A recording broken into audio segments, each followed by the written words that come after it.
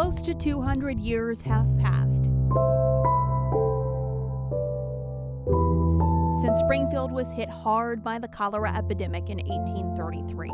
But much of the city's landscape remains the same, only the names have changed. We're very proud of our downtown Main Street, that's for sure. Very preserved. And this used to be a department store back in the day. 139 over there used to be a restaurant called Snappy Grill. Judge Executive of Washington County Tim Graves tells the story of Louis Sansbury. In 1833, a 27-year-old Sansbury, an enslaved man, found himself holding the keys to the city in the midst of an epidemic. So the cholera was really bad, and I think the first episode there was 80 people lost their lives to it. And Mr. Sansbury cared for all those. And the merchants up and down Main Street, when they left, they pitched him their keys so he could take care of the buildings.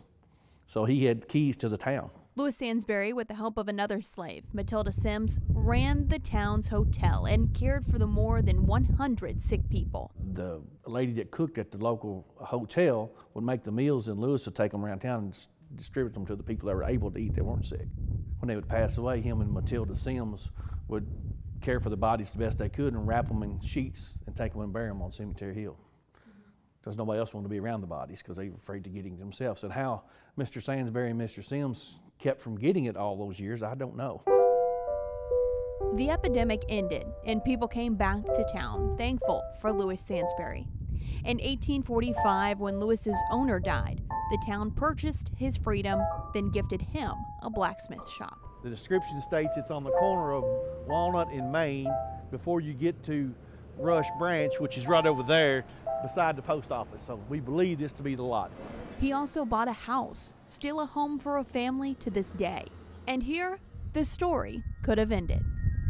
But as a free man, a business owner, and property owner, Louis Sansbury once again found himself in the midst of a cholera epidemic. As the story goes on, several years later, the pandemic hit again, and the same thing happened. So as a free man and a property owner, he cared for the town again and cared for the town sick.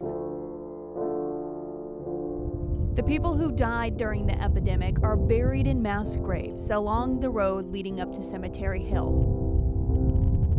Upon entering St. Rose, the headstone in his memory is the first to greet you, not marking the spot that he's buried, but the 106 lives that he cradled until their deaths. I just like to get the story out about what one man can do and how he inspired me as reading the story to someone being that kind and putting his own life on the line for people that hadn't necessarily been really kind to him, because an enslaved person is not being treated kind, and he showed a merciful act of kindness to those people.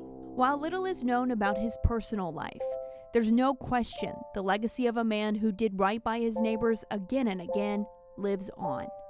In Springfield, Kentucky, with photojournalist Nick Goldring, I'm Haley Minogue, WHAS 11 on your side.